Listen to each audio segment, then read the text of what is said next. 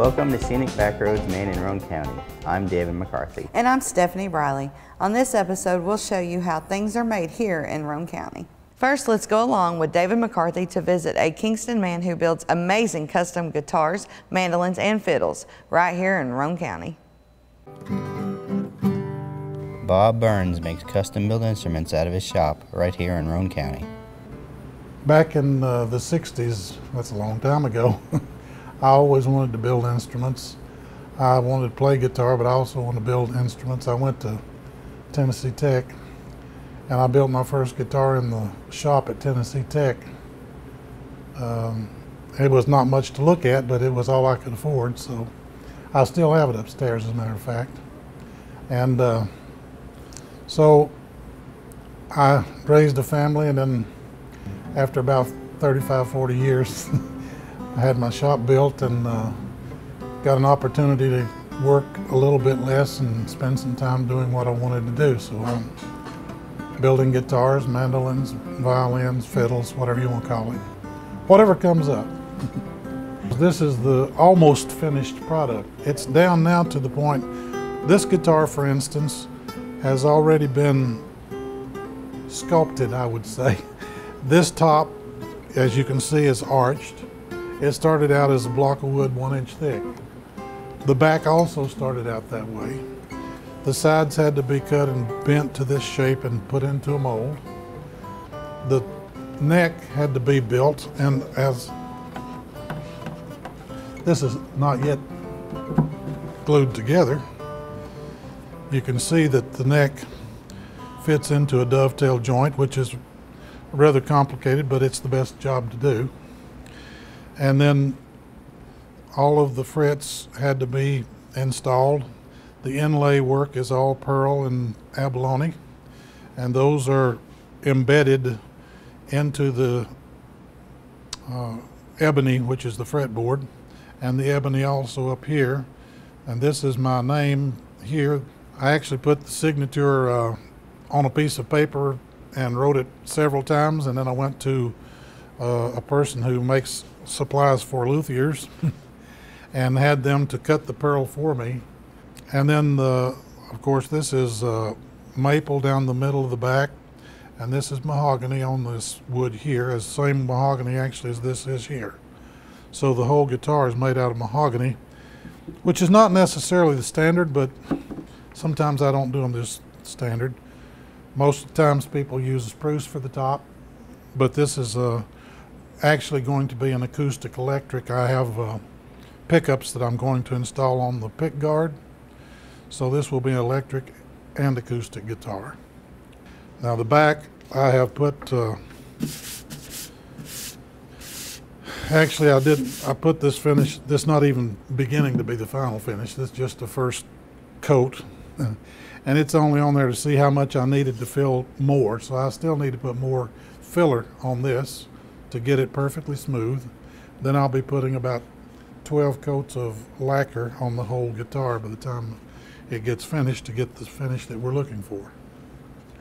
So it's a long drawn out process. You have to wait between the coats of lacquer and sand between them and do all that to get a perfectly flat finish, but it's worth it.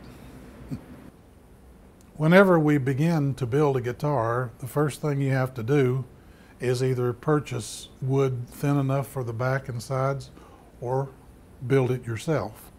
Now, these are pieces of wood that I have in stock here that are some I've used before. If you look, this big board here is sycamore, and if I look at one that's already cut, it's cut into a shape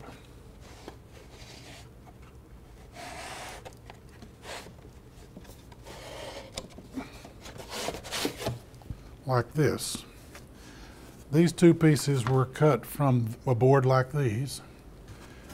They're book matched so that when you put them together, they look like this, and then they're glued together. That becomes the back of the guitar. So what starts out as a board 1 inch thick comes down to something more like this, And you cut size pieces also like this to make the sides out of. Of course, longer pieces and narrower, but those have to be bent to shape. So this is the beginning of a guitar right there, as are these other flat pieces. I have several for different kinds of wood in case I want to make a guitar one way or another. Once you do that, you put them together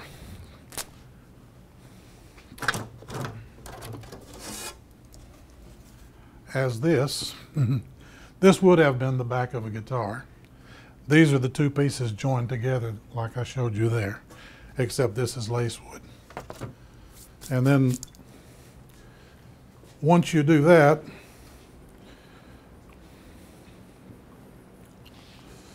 this mold is a mold for the sides of a guitar.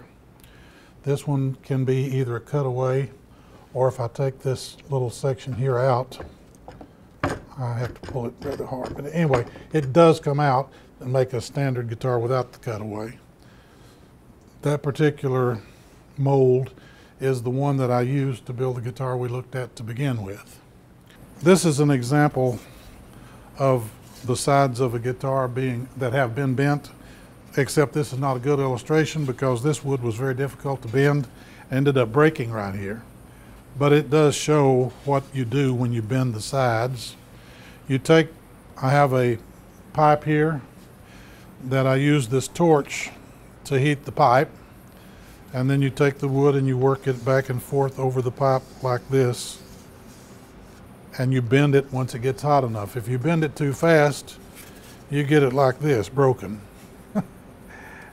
So you have to do it very carefully. The sides then are put into the mold, and then the top and the back get glued to the sides with what we call kerfing, and I'll show you the kerfing.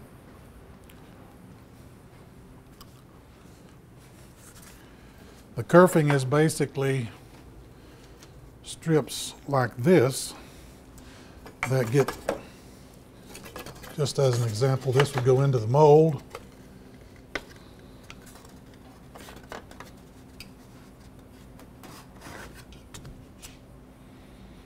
As such, and when you get ready to put this on, you put it around like this and glue it to the sides, and that gives you a surface for the top to glue to. So those are pretty much, in a nutshell, the basics of building the instrument.